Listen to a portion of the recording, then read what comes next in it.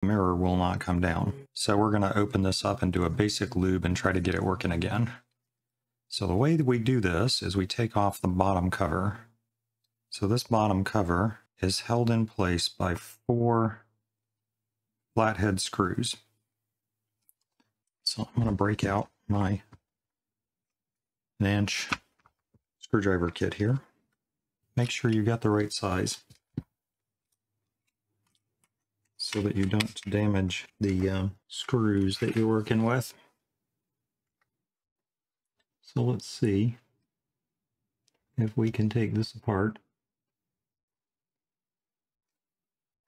It's magnetized, which is really helpful. And it has, in fact, a little tray here, which I'm going to use to keep my small pieces from running away. Notice these 2 screws in the middle are smaller than the others.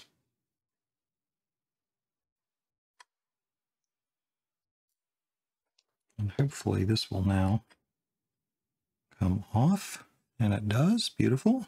So now we can see the mechanism, and the problem is right here. This is catching right there. This is the mirror return. So if that pushes over, then the mirror returns, and you can see that that worked. And if I try it again, what happens? It worked. And now it got stuck again. So it catches right there. Now there are some videos around that recommend that you take this little arm off right here, this one, by removing this clip, disconnecting this arm, and then filing that edge down and then putting it back in. I'm not going to recommend that. I'm going to assume that the designers knew what they were doing when they put this camera together.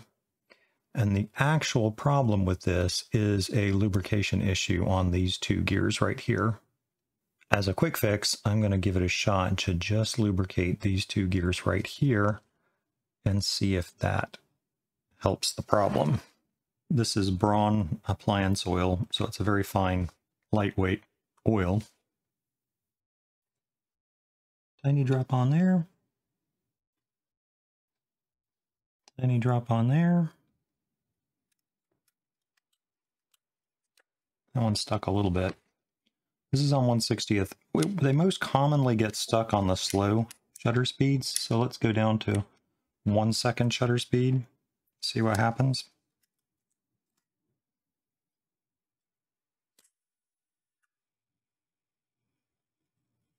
Yeah, it's stuck. So we'll move that back.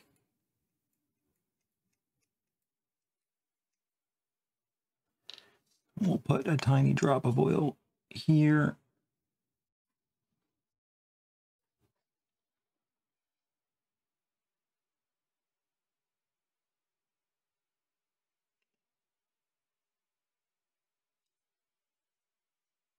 Tiny drop there.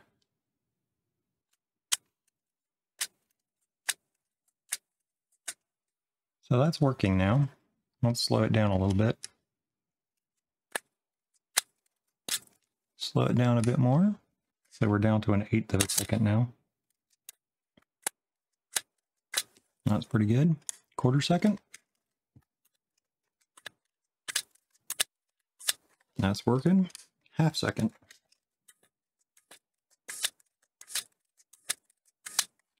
And 1 second.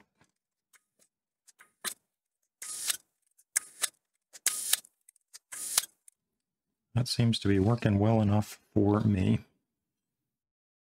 So we'll put this bottom plate back on. As always with screws like this, don't put them in too tight. Don't turn them too hard. Make sure you've got them threaded properly before you start turning. It should go in really easy. If it doesn't, you're cross-threaded and you're risking doing severe damage to your camera. It's always a good idea. Go backwards a little bit before you go forwards, just to make sure it's seated properly. on all screws, clockwise, tightens, and counterclockwise loosens. This occasionally is backwards if the normal operation of whatever you're trying to fasten would loosen a standard threaded screw. Sometimes you'll get a backwards threaded, a counterclockwise thread. For example, on things that are fastening armatures together. All right, so that part is better.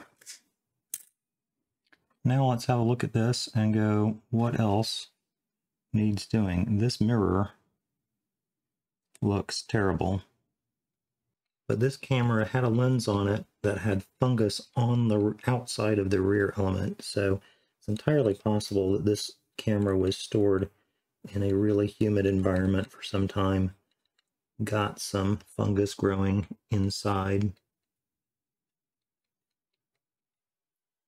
that got on the lens also.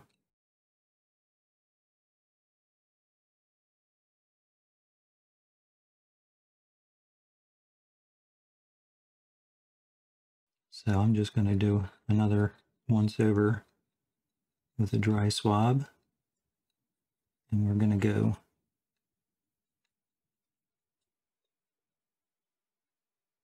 gently, gently, gently on the glass side here. Give it another blowout. I think I will use a sensor cleaning swab with a tiny bit of lens cleaner on it.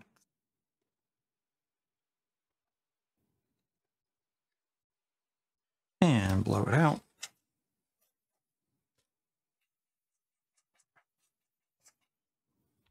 Have a look.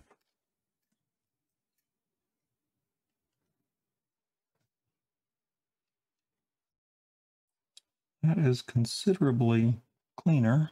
And the mirror works now. So let's put our, this is an auto Mamiya Secor 55 1.4 M42 mount, which came with this camera, and it had pretty bad fungus on the back of the element. But now I have cleaned the lens, I've cleaned the fungus off the lens, I've taken the lens apart, and now I have cleaned the mirror, the outside of the bottom side of the viewfinder ground glass, the mirror, and I have lubed the mirror return mechanism so that this camera now works. Good times.